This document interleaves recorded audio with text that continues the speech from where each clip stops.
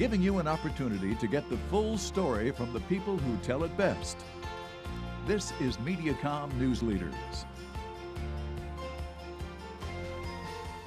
Hello everyone and welcome to Mediacom News Leaders. Thanks for tuning in. I'm Carol Kelly. Joining us today from Shelter House in Iowa City, we've got Angelica Vannatta. Angelica, welcome. Hi, thank you. So last month we talked all about your great fundraiser, the book sale. Tell us how the success of that this year. Yeah, so that book sale wrapped up the last weekend in March, and it was one of our most successful events to date.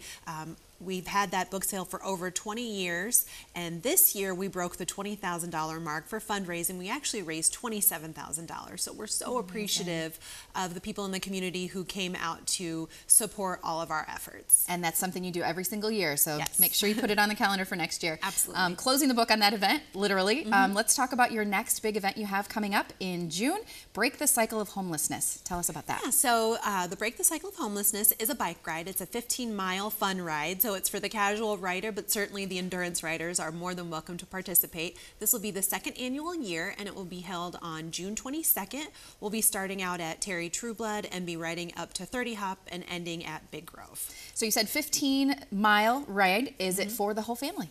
Yes, and actually this year we are adding something new. We really want to encourage children to participate. They're some of our greatest and strongest supporters we've seen throughout the years, and so we're adding a children's ride around Terry Trueblood and really encouraging them to sign up and do fundraising for us as well. And we actually have a discounted rate for children for their registration fee. Let's talk about that, the cost of this for families and deadline to register. Absolutely. So you can register up until the day of the ride, but we do have early bird registration until May 22nd. So that's $25 for adults and $15 for children.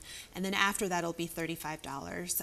And then those funds that we raise through registration will help achieve our overall fundraising goal, as well as the additional fundraising that participants do. Tell us a little bit about how this fundraiser differs from some of the other events that you do. Yeah, so really with this particular event, we're hoping to mobilize our supporters to do fundraising on our behalf. So to ask their friends and family and connections to support our organization. We've seen a lot of success through those Facebook fundraisers, and this is our way of implementing that. And we're just, again, see such incredible support of the community who are willing to come out to our book sale or our barbecue dinner, and we know that we can advance our mission even further by spreading our reach throughout the state and certainly throughout the country. So tell us about this year's fundraising goal. What is that this year? Yeah, so our fundraising goal for the bike ride is $20,000, and that will go to help us support all of our programs and permanent supportive housing that we offer here in the Iowa City, Eastern Iowa community. And a few numbers that we always like to share is that $15 will help feed a family of 5, will provide a meal for a family of 5. $100 provides support services for a family of 4 for 1 day. And so paying the registration fee or doing additional fundraisers will help us continue to provide those programs. So tell us also how people can get involved. Obviously riding the day of, but I bet you need volunteers. We absolutely need volunteers. We'll have a water station along the route. So anybody who's interested in cheering on our riders or helping with registration or at either of those route stops can contact Shelter House. I encourage everybody to visit our website at shelterhouseiowa.org.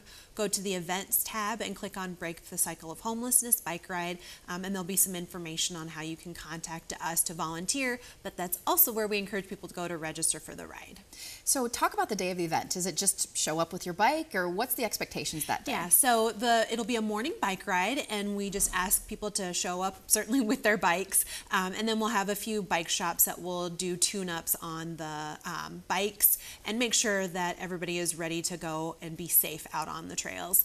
And then we will have yoga. We'll have a few activities leading up to the big ride before we set off. And you said it is 15 miles. Is there, let's say you can't make it, is it like grouped all together, or how's that work? No, it's kind of at your own pace. We'll certainly all go off at the same time, and then you can stay as long or as little amount of time as you'd like at the different route stops. But we do certainly encourage everybody to finish up with us at Big Grove, because we'll have a fun raffle prizes and food and drink out there as well. So kind of go at your own pace. We want everybody to have a good time and to be safe. So June 22nd, head to the website for more information. Always a pleasure, Angelica. Thank you. Thank you so much. This has been Mediacom News Leaders, your opportunity to get the full story from the most reliable sources exclusively on Mediacom News Leaders.